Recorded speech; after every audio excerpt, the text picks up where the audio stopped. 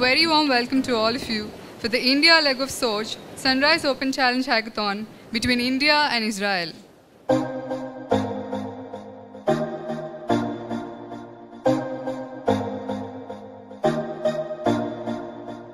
Today in Vizag, it's amazing that we have close to about 180 plus participants and 45 teams here, travel from all over Andhra Pradesh, people as far as Noida, Bangalore, Bombay and Chennai, Hyderabad. How's the Josh?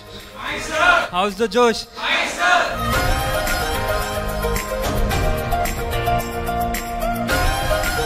We are building a bridge between industry and entrepreneurship.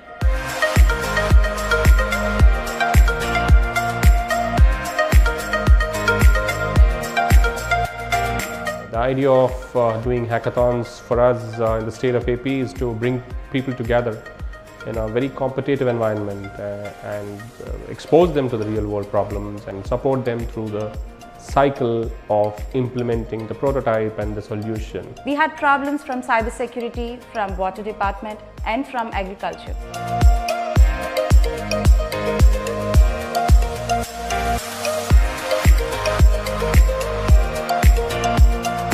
There are teams who have spoken to the actual users, they have understood what are the problems, and then they are actually working on giving them proper solutions, not just like for the hackathon but also like real life actual solutions.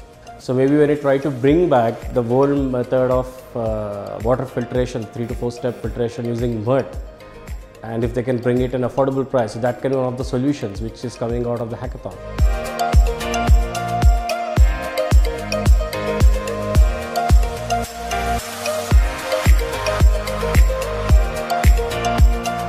And also because we have mentors alongside and all that, so under their guidance, just going ahead, trying to solve real problems, this is very much needed.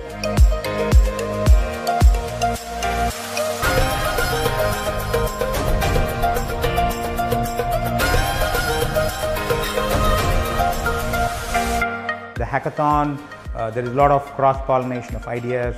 A lot of users are using real-time rendering engines like us in terms of conceiving and solving real-world problems.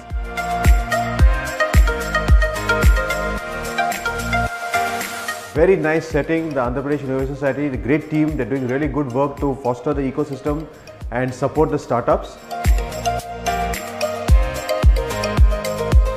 Hackathon as a format enables entrepreneurs to build solutions with very limited resources and within a limited time.